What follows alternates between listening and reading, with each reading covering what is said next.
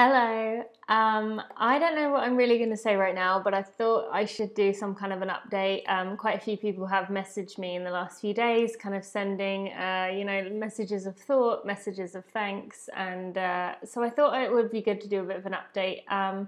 Firstly, to anyone who has emailed me, commented, messaged me, it blew my mind the amount of people that reached out to me.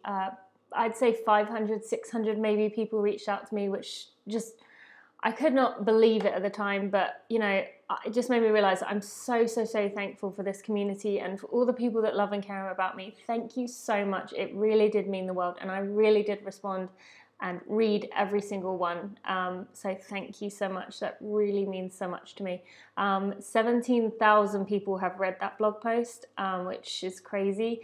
I didn't think that many people would be interested in me, for one, but it gives me hope that it's maybe being shared, maybe kind of being brought to light a bit more, because I could not believe the amount of people that are going through this right now. Like, okay, maybe not so much going from an elite professional level to stopping running completely, but the amenorrhea issue, I can't believe how many people are going through it. It's just blown my mind. And it isn't just people at high mileage. It isn't just runners. It isn't just, one thing. There's so many things that come into this. And I am determined to be the one to bring awareness to this, or to work with people who I think are going to bring awareness to this. And so I've got some stuff coming. I'm working, there's a lot of publishers, writers who are writing stories about this. So I think they are going to be ideal people for me to kind of help put in my army to spread the words. But yeah, I guess where's my update? So I've already done 2 minutes and I haven't even said anything yet. Sorry, that's me. 4 weeks today of no running, and honestly, I don't know. I struggled with this at first, but I haven't missed it. I cannot believe I've gone from running 90 miles a week to running 0 miles a week and not missed it, but somehow it's true. I've done about 5 strength training workouts with my strength coach, Drew, after I think I took 2 or 3 weeks completely off. Must have been 2 weeks. And then I've just done a few workouts with him. I also went to a trampolining class with my friend Morgan, which was fun, but other than that, I haven't done any exercise, and to be honest, I haven't wanted to. I did do some walks in the first few weeks, but part of me thinks even the walks, I couldn't do it as I'm going to go for a 20-minute walk to get outside. I was like, if I'm going to go for a walk, I have to make the most of it. So I made myself go for an hour. Well, it wasn't I made myself. I said, well, I'm going to get something out of this. So I went for an hour. But since then, I haven't been on a walk in probably a week and a half. Haven't really wanted to. I've been embracing it. I've spent a lot of hours just relaxing on the couch, really trying to embrace this. And overall, I'd say it's going well. Obviously, if I don't miss running, I made the right choice. My heart did need a break from it. But that being said, I think everyone kind of thought that I was going to step away from the running world completely. But actually, even though I'm not running, I'm just as excited for everyone else. Like, I was watching Boston yesterday and I wasn't thinking, oh, I wish I was running, but I was so excited for the people that were running PRs. And, in my Facebook group community for the Running for Real community, which I'll talk about later, and anyone's welcome to join if you want to, I talked about how I was really excited for everyone running. And when they were putting their results up, it was making me so happy. So I really still want to be involved in the world. I still want to be around running, but I think I pulled away at the right time. I think if I had kept going, I would have ended up hating running. So I feel like I made the right choice with that.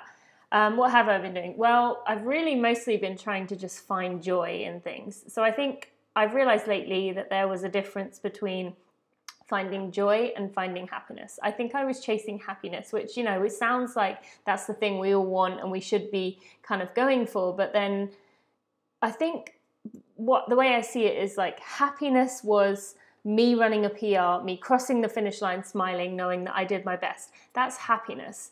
But then that entire build-up was just kind of a get to the happiness. So it wasn't, they say it's like the pursuit of happiness. I was just chasing the happiness at the end. And Whereas now I'm trying to find things that bring me joy in the moment. So like I went to that trampolining class. That was so much fun. Morgan and I were smiling the whole time. You know, if I, another thing I did, so when we went to brunch after that trampolining class, they had like egg options, which if I was running, racing, I probably would have picked an egg option to get like good protein and be healthy and look after my body and fuel it correctly. Had I have a race, you know, sometime in the realm of being in the future, I probably would have gone for blueberry pancakes because it's kind of what I want, but it's still kind of somewhat healthy. But this time I went for, they had 5 pancakes with chocolate chips, bananas and peanut butter sauce, and I ate it and I loved it. And like, you know, we've been really embracing the food side of things and allowing me to like kind of go off the rails and have whatever the heck I want.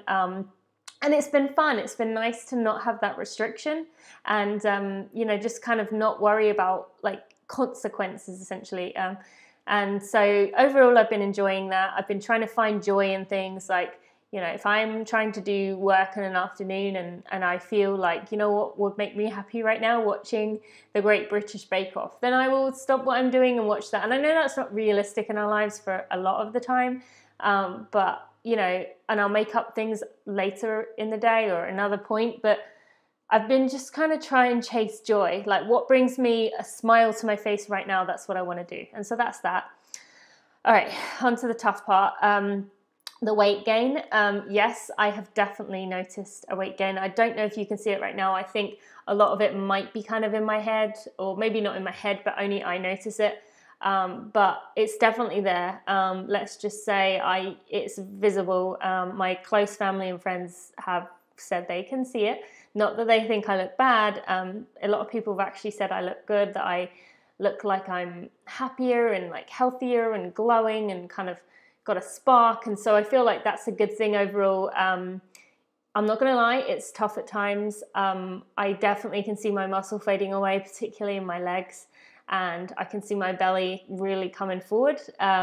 Some of the girls in a group I'm in, a hypothalamic amenorrhea group I'm in, talk about it being like a kangaroo pouch, like you're building a little pouch for your little roo to sit in, which I like thinking of it that way. And you guys know I like the 5-star baby hotel analogy. And then the other thing I've been trying to think of is like my belly's going to be like a little pillow, a nice little comfy pillow, because you wouldn't want a baby sleeping on like a futon with like bars sticking through. So I've been trying to like keep the analogy the right way. And even if it's not going to be straight away that Steve and I start trying, like even if it does take 6 months, a year or even longer, at least I've got my body in a healthy place to where I can start cycling again, which like I said is my primary goal right now. But having that analogy kind of helps in my brain. And another thing that I've been reading is this book, No Period Now What, by Nicola Rinaldi, Stephanie Buckler and Lisa Waddle. So good. I will put links wherever I share this. And actually on my podcast, I was going to talk about this in a minute, I had Nicola and Heidi Greenwood on my podcast, which will be released in a few weeks.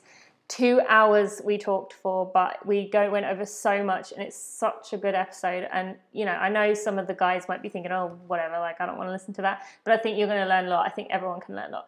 The other thing I've been doing for kind of rough moments, which it does happen, you know, like I said, I've gone off the rails. I'm eating whatever the heck I want, which is great, and it's really kind of refreshing not to have that like, oh, am I doing the right thing? Am I putting the right things in my body? And kind of enjoying like loads of Easter sweets and enjoying like massive bowls of ice cream and just kind of letting loose a little bit and just getting rid of some of my control. The other thing I've been doing is I bought a journal, and in it I've been writing to my future child. So in the next few years, I can keep writing in this as I'm kind of going through this, and one day I can either give it to them or I can just, you know, keep it for myself to read of kind of this experience, because I don't want this to go to waste. And like I said, I really want to go after this and kind of put the word out. I really want to get a big publication like Vogue or Glamour or like, I mean, Huffington Post maybe, I don't know. I want to get a big publication. I'd love to kind of chronicle this journey. And if someone knows someone who could help me with this, I really want to share this journey as I go from this like perfect chiseled, not that I think I was perfect. I've told you before that I have, everyone has self-conscious issues, but you know, what other people see as the perfect chiseled body, and then as I lose that muscle fitness and I kind of gain weight and move towards like a healthy body, like in the traditional sense for like your reproductive system to actually work, it's a completely different body. So if I can learn to love my body as it goes through that transition, I really want to help this get out there with the body image issue. So I'm trying to figure out how I want to do that. I'd like to kind of chronicle my journey, even if I just do it for my own self. So if anyone has any other ideas, let me know. Okay, what else do I have here for my... overall, I've enjoyed just this experience. I feel like I've relaxed a lot more, and you know, I feel like I've chilled out a bit more, and I feel happier overall.